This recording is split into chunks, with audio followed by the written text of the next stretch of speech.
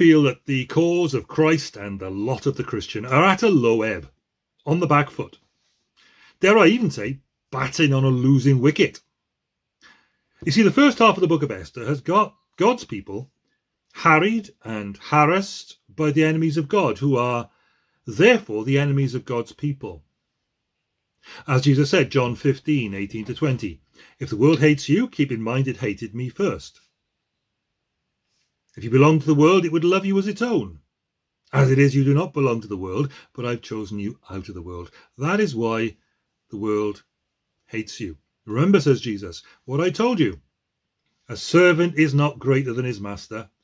If they persecuted me, they will persecute you also. If they obeyed my teaching, they'll obey yours also. The trouble is that we see the sort of thing Jesus spoke of in these verses happening to us and around us, and we start to think we're on the wrong side of history, but he's warned us of this already and told us to expect it. And if you only look at the first part of the book of Esther, it leaves you thinking that God's people, well, it may leave you thinking God's people really are on the wrong side of history, without help and without hope. Their enemies, here in the book, particularly Haman, are laughing, but God's people are certainly not. Then chapter 6 happens, and the God who's always there but never gets mentioned in this book of Esther turns it all decisively around in the stuff in chapter 6. And the resolution of all the troubles of God's people begins there. The structure of the book is really closely linked into its message, and it goes like this. Think of it like this. You know, there's a 9-branched candle in Jewish symbolism. It's called the Hanukkah.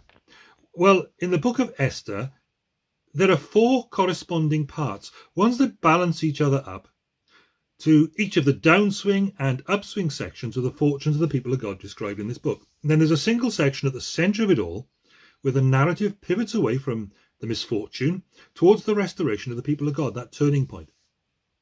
It just seems odd to me. The pattern of the story corresponds so closely to that 9-branch candlestick known as a Hanukkah, which lies at the heart of the Jewish festival. But in any event, try to see the structure of the book of Esther this way.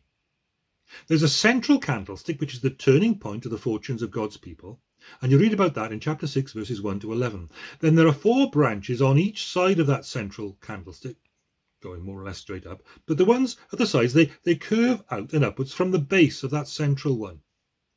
And on each of those you have firstly a prologue, say at the outside end on the left, at the beginning, balanced at the end, say on the outside end of that candlestick at the right, by an epilogue.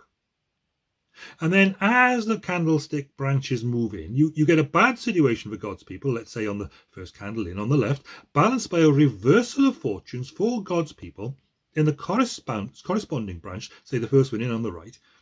And the one thing balances out the other. There's a misfortune, say on the one side, and it's balanced by the one on the right, with things being reversed and turned round, so that God's purpose in his people is preserved. Now, oddly enough, at the Feast of Hanukkah, these candles are inserted into the candle holder incrementally each night from right to left, but lit from left to right, highlighting the correspondence of the sides together. The book's all about the disastrous misfortunes of God's people being reversed, sometimes quite ironically, without fuss or fanfare, by the God who is never named, but who is always active, fulfilling his purposes and protecting his people. And I hope the sort of candlestick correspondence of one side balancing the other helps you understand what's going on. Well, let's look, first of all, we're going to look in 3 sections at the book. The downward slope, with these things going wrong, and then it being reversed so that God's people are looked after afterwards by his intervention. Firstly, the downward slope then is in chapter 1, verses 5 to 14. The slide down towards the big turning point, it happens in the first 5 chapters of the book, and it's as if we were looking at sort of one side of that candlestick there, leading up to the central one where the turning point is. There's a prologue, and then these 3 things go badly for the people of God, embedded in the big storyline. Firstly, there's the prologue. Chapter 1, verses 2 to 23. Chapter 1, verse 1 to chapter 2, verse 23. So in the prologue, we're introduced to the greatness of King Xerxes, right? We're introduced to that in this big feast as Queen Vashti, who dared to resist him, gets deposed. That's chapter 1, verses 1 to 22. And Esther, who is Jewish, gets chosen as a replacement in this role that we've just seen is a totally powerless, totally exploited role for for that woman. She even has to keep her Jewishness a secret, such as her powerlessness there at the court of the Persian king. See it in chapter 2, verses 1 to 18. But in chapter 2, verses 19 to 23, something seems to go right, but then doesn't. Mordecai overhears two officers of the guard conspiring to kill the king. And Mordecai, her uncle, tells Esther, and Esther, the new queen, warns the king, giving the credit for the information to her uncle Mordecai, and the guards are executed. But here's the thing. Nothing is done for Mordecai to reward him, or do anything to secure the future of God's people there in that foreign land, Susa, heart of the Persian kingdom. Nothing is done for Mordecai or for the future of God's people on whom God's plans are based. This prologue here is the first branch of that 9-branch candlestick. It's going to be balanced by a huge reversal at the end in the epilogue in chapters 9 and 10, where the feast given for Esther as she's inducted into this helpless and spiritually compromised position as queen, it gets reversed. She's now a valued individual, open and outwardly Jewish and so on, and the Feast of Purim is celebrated there in a totally different situation on the other side of the candlestick. But we'll be coming to that great reversal later. So, the helpless situation of Esther as queen then is exposed in the next sort of section in chapter 3 verses 1 to 15, where Haman comes up with a plot to destroy the Jews on the day that was called in their calendar the 13th of the month Adar. Esther in chapter 3 verse 2 says, all the royal officials at the king's gate knelt down and paid honour to Haman, for the king had commanded this concerning him. But Mordecai would not kneel down or pay him honour. So, Esther 3 verses 5 to 6. When Haman saw that Mordecai would not kneel down or pay him honour, he was enraged. Well, Haman's a powerful man, so this isn't going to go well. Yet having learned who Mordecai's people were, he scorned the idea of only killing Mordecai. Instead, Haman looked for a way to destroy all Mordecai's people, the Jews, throughout the whole kingdom of Xerxes. This really isn't looking good now. It gets even worse, though, because what happens next is that Haman goes in to see the king and bribes the king to issue a decree to get the Jews annihilated. Well, that's pretty tough for the Jews. But bear in mind that at the time God's plans and purposes for humanity were tied up in what he was doing with the Jewish people. Just as his plans and purposes now focus on what he's doing in the multilingual, multinational New Covenant Church.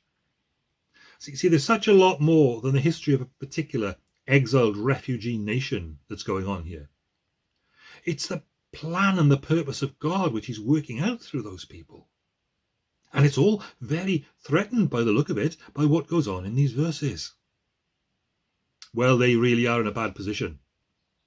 So by the time we come to the next section, the response in chapter 4, verses 1 to 17, here's where Mordecai makes his strategic appeal to Esther, the rather impotent-seeming queen, who's both a Jew in hiding and the very publicly recognized plaything of this absolute ruler, King Xerxes. What can this woman actually do?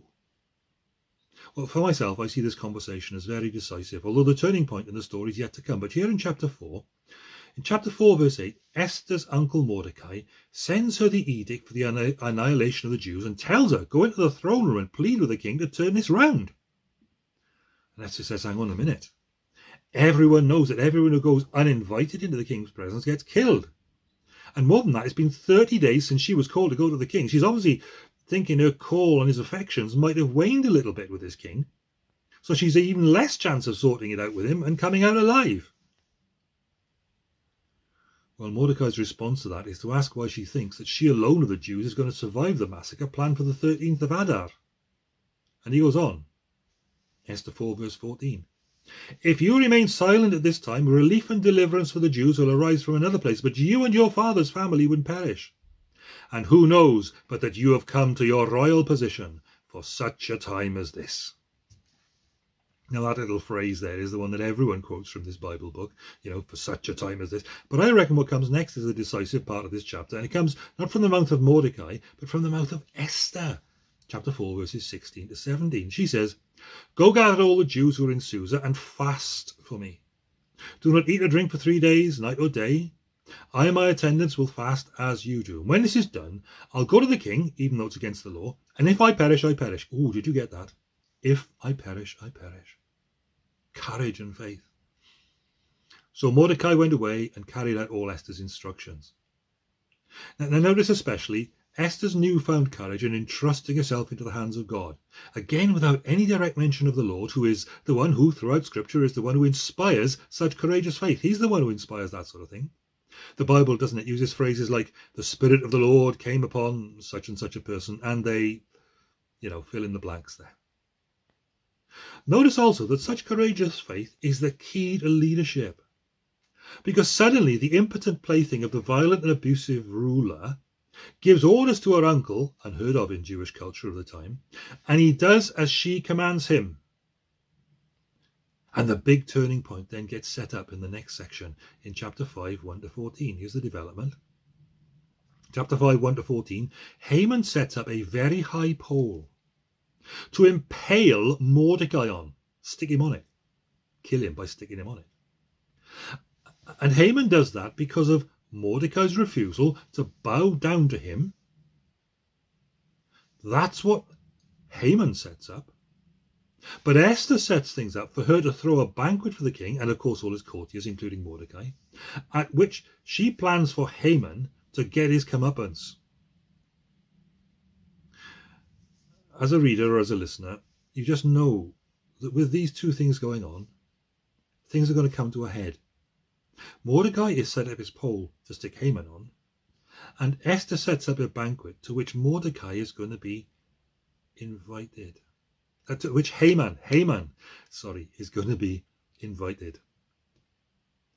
But whose head is going to be had? Somebody's head is going to be had here. Either Mordecai's going on the spike, or Haman is going to come down. Well, the turning point in chapter 6, verses 1-14, goes like this. That night the king couldn't sleep, so he ordered the book of the Chronicles, the record of his reign, to be brought in and read to him. And it was found recorded there that Mordecai had exposed Bigthana and Teresh, two of the king's officers who guarded the doorway, who had conspired to assassinate King Xerxes. What honour and recognition has Mordecai received for this? The king asked. Nothing has been done for him, his attendants answered. The king said, who is in the court? Now Haman had just entered the outer court of the palace to speak to the king about impaling Mordecai on the pole that he'd set up for him. And the attendants answered, Haman is standing in the court. Bring him in, the king ordered. And when Haman entered, the king asked him, what should be done for the man the king delights to honour? Well, Haman thought to himself, who is it that the king would rather honour than me? So he answered the king, for the man the king delights to honour, have them bring a royal robe the king has worn, and a horse the king has ridden, one with a royal crest placed on its head. Then let the robe and the horse be entrusted to one of the king's most noble princes. Let them robe the man the king delights to honour, and lead him on the horse through the city streets, proclaiming before him, this is what is done for the man the king delights to honour. Go at once, the king commanded Haman. Get the robe and the horse, and do just as you have suggested, for Mordecai the Jew, who sits at the king's gate. Do not neglect anything you've recommended. What a turnaround! What a reversal! Go at once, the king commanded Haman, and do it. So Haman got the robe and the horse. He robed Mordecai and led him on horseback through the city streets, proclaiming before him, this is what is done for the man the king delights to honour. Now that is humiliating, isn't it, for Haman? And we could just see it as a personal setback for Haman, but the author really wants us to know for sure that the lot of God's people has decisively turned. It says, afterward Mordecai returned to the king's gate. But Haman rushed home with his head covered in grief, and told Zeresh, his wife, and all his friends everything that had happened to him. And his advisers and his wife Zeresh said to him, since Mordecai, before whom your downfall has started, is of Jewish origin, you cannot stand against him. You will surely come to ruin. How encouraging is that not? And while they were still talking with him, the king's eunuchs arrived and hurried Haman away to the banquet Queen Esther had prepared. Now look, the turning point has been reached, as these characters, ironically Haman's support team, proclaim the turnaround to us. The upswing in the fortunes of God's people is about to begin. We've been looking at the downswing, but God is now at that central point, at that turning point, turning things completely unexpectedly around, although no one has yet mentioned his name and there's been no writing at all on the sky. Well, thirdly, then we come to the upswing at chapter 7, verse 1, and that runs right through to chapter 10, verse 3. The central theological point here is that the God of the Bible operates behind the scenes in a fallen world to turn the fallenness around. And as his people are crucial to his restorative plans and purposes, that means that God turns things around for his covenant people. And he does it even when his people's imperfections are obvious.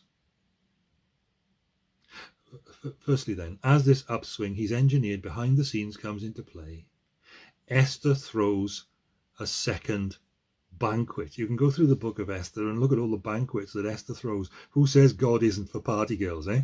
He certainly is, and look what he's doing in her life. There's this consequence then. Esther welcomes the king, chapter 7, verse 1 to 7:10, and the bad guy Haman both to her banquet. Now the scene has been set in chapter 5 for her pitch to be made for God's people, and as the guests gather, the king bowls the full toss, as it were, to her leg stump. Esther chapter 7 verses 1 to 2. So the king and Haman went to Queen Esther's banquet, and as they were drinking wine on the second day, it's quite a banquet, isn't it? The king again asked, Queen Esther, what is your petition? It will be given you. What is your request? Even up to half the kingdom it will be granted. Esther now, it's 2 days into the banquet, 2 days into the drinking for the king, she's ready to make her request. She says, in the presence of the king and in the presence of wicked Haman, I and my people have been sold to be destroyed, killed, and annihilated. If you had merely been sold as male and female slaves, I would have kept quiet, because no such distress would justify disturbing the king. King Xerxes asked Queen Esther, who is he? Where is he, the man who's dared to do such a thing? Esther said, an adversary and enemy, this vile Haman. And then Haman was terrified before the king and the queen. Well, the king is absolutely fuming to hear that, and he goes out into the garden to fume in private and consider his response, which is not characteristic of his behaviour until now. He's normally a guy who fires from the hip in a drunk-fueled fury. But that really sets things up for Haman's demise. Haman, realising the king had already decided his fate, stayed behind to beg Queen Esther for his life. And just as the king returned from the palace garden to the banquet hall, Haman was falling on the couch where Esther was reclining to plead, you see, with Esther. And the king exclaimed when he just came in and saw that, will he even molest the queen while she is with me in the house? And as soon as the word left the king's mouth, they covered Haman's face.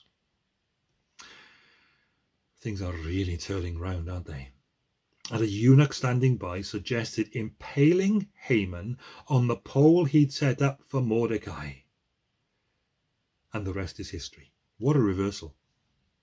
Well, at one level, that's Haman dealt with, but there's still a legal problem with the royal edict that Haman had got the king to issue to annihilate the Jews. This is where it all starts to unfold in chapter 8, verses 1 to 17. What are we going to do? The king has issued this decree, and according to the law of the Medes and the Persians, which is what they were, you couldn't turn back on that. That was it.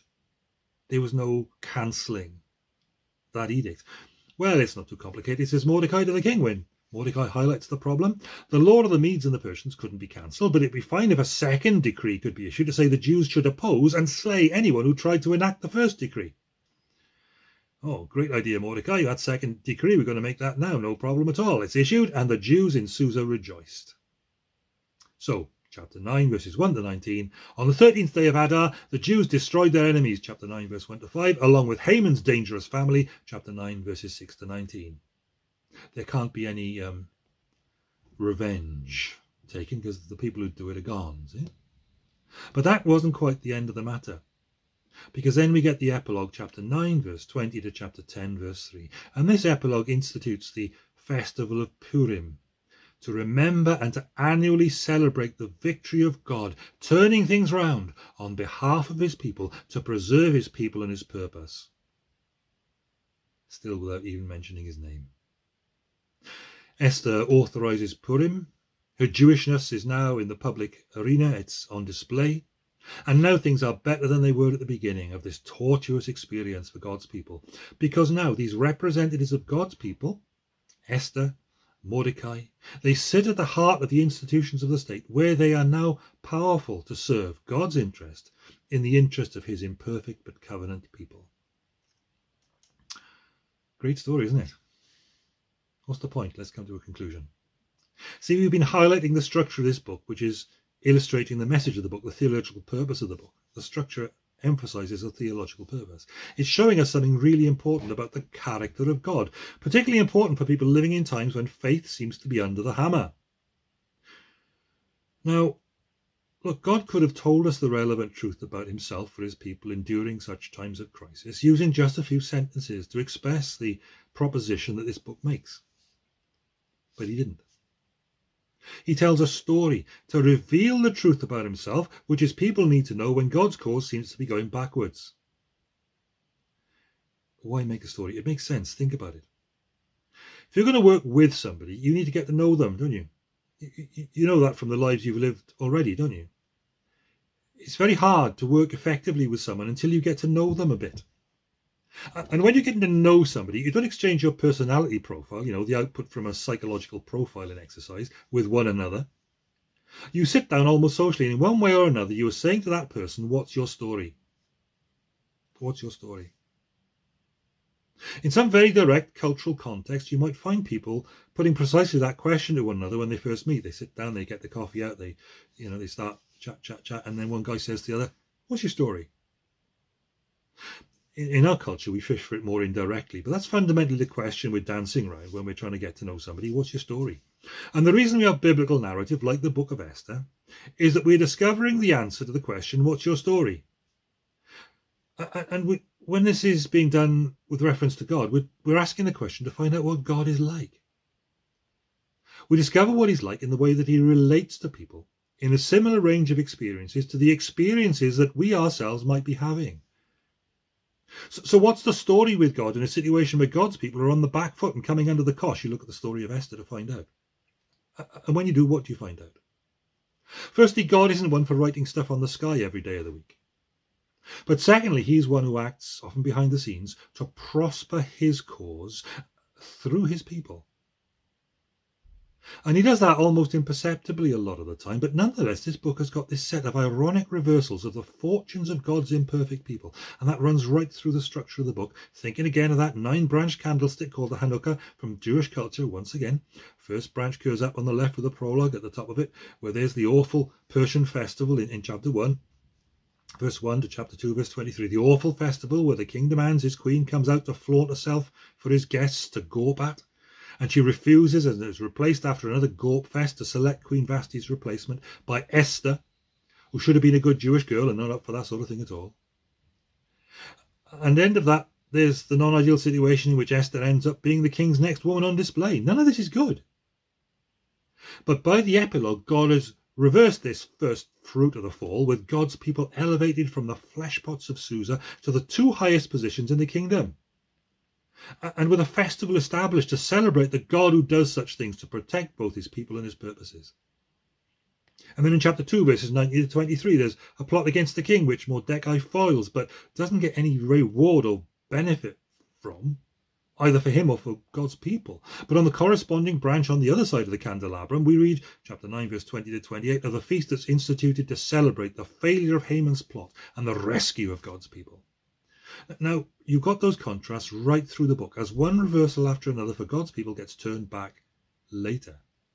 And that's the structure of the book throughout. And we'll see more about that as we work through it.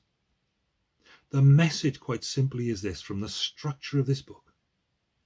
The experience of God's people is coloured by the fallenness of this world and its opposition to God's people and his purposes. And that's all the stuff on the left-hand side, if you like, of that candelabrum. But God is at work constantly, often invisibly behind the scenes, when his imperfect people muster the courage born of trusting him to act sacrificially, to put themselves on the line, and decisively to follow what they know to be the passions of God's heart. When that happens, he acts to decisively turn back the reversals that a fallen world seems to afflict on the fulfillment of the passions of his heart. And that's where you get the other side of the candlestick, the reversals. Now that is a powerful message for those of us who are seeking to live faithfully for the Lord in a culture like ours, where it is all too easy to start thinking that Christians are somehow living here on the wrong side of history. Our God, the God of the book of Esther, is a God who turns around the fallen side of our experience, to revolutionize, to turn right round all of that, as it were, on the other side of things, to establish his people and his purpose for his greater glory. God bless you. Have a great week.